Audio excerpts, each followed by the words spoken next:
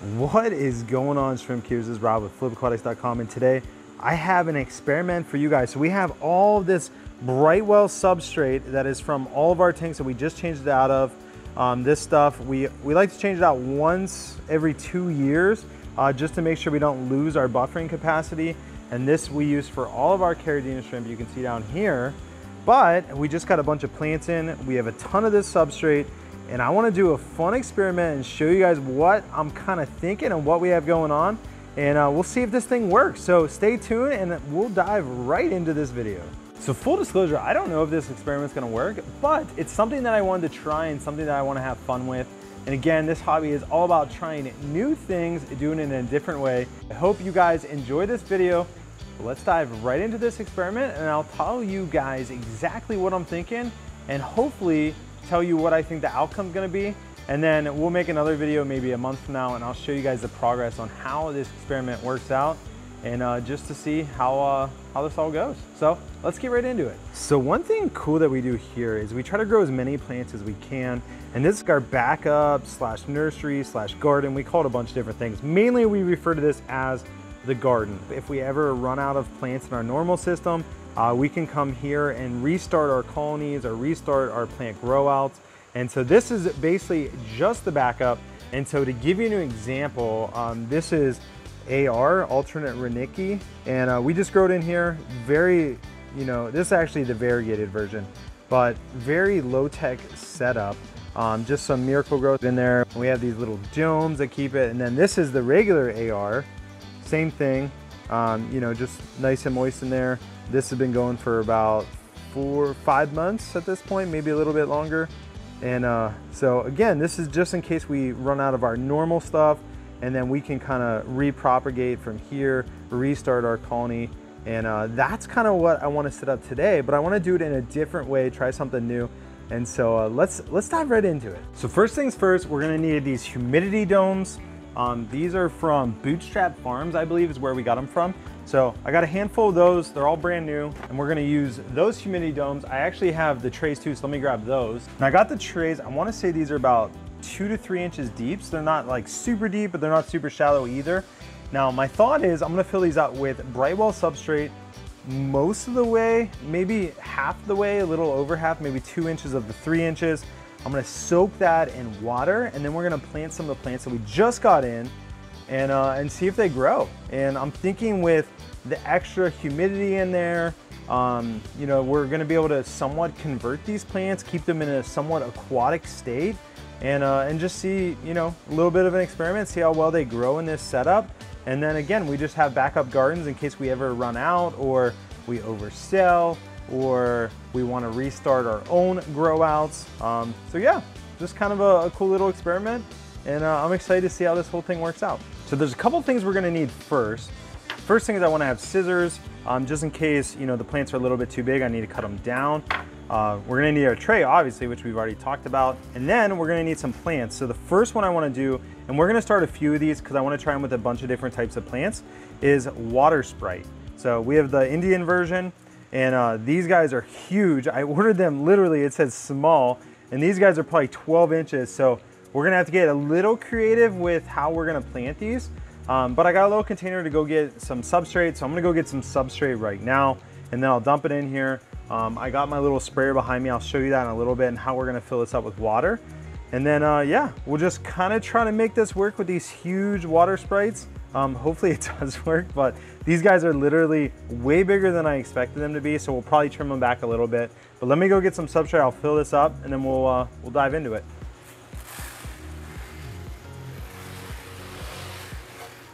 It's gonna take a couple scoops. Now again, this is just Brightwell substrate that we use in our Caridina tanks. It tends to lose its buffering capacity anywhere from like 2 to like 5 years. So we always change them out at 2 years just because we don't want to have to be testing pH all the time. And so this still has really good nutrients in it because we don't use any plants really in our Caridina tanks. And so I think this will work really good for this experiment.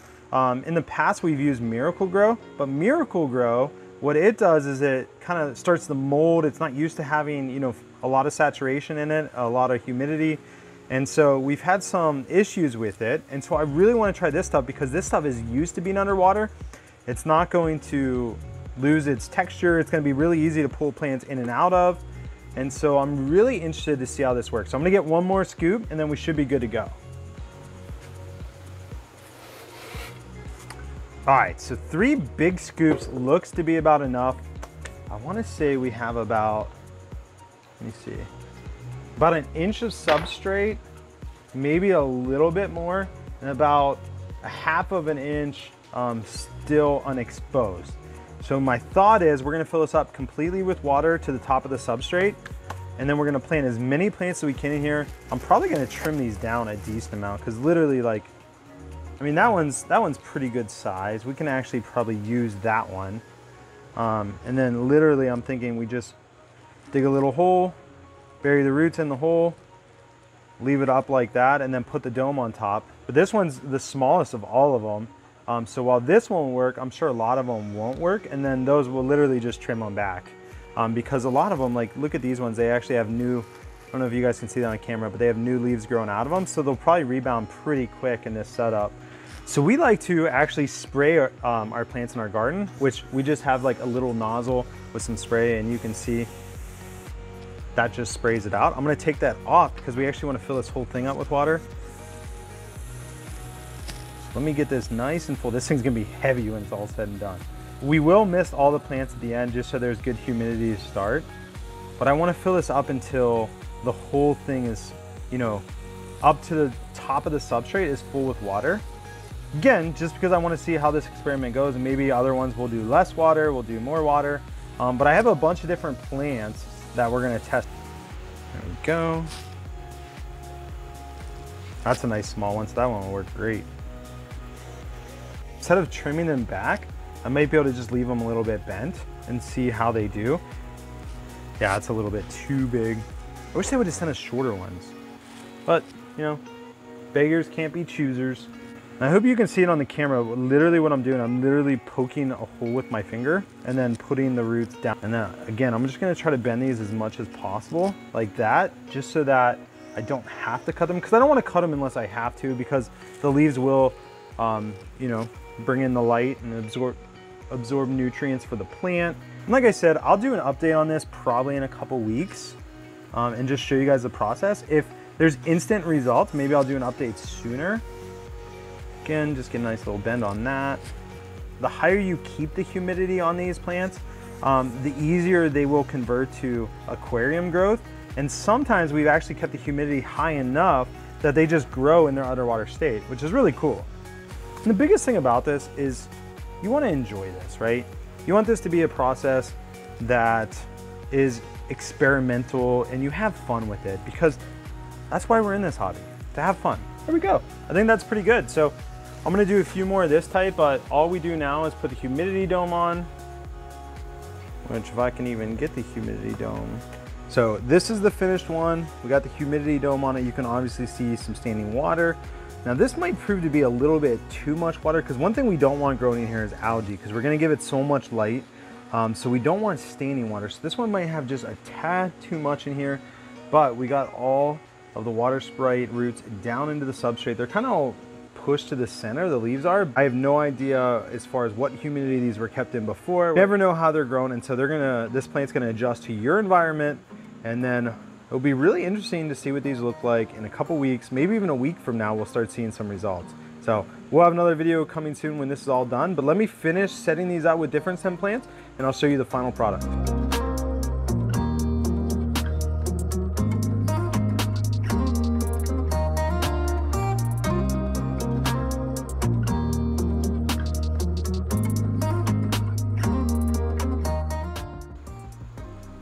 So we're nearing the end. I only have 2 types left. It's the dwarf red parrot feather, and then the Rotala Vietnam Hira, or Hira, however you want to say it.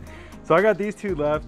I got 4, 8, 12 already done. So I'm gonna end up with 14 total. I'll go through and show you them all when I'm all said and done, but I want to give you an update kind of where I was at.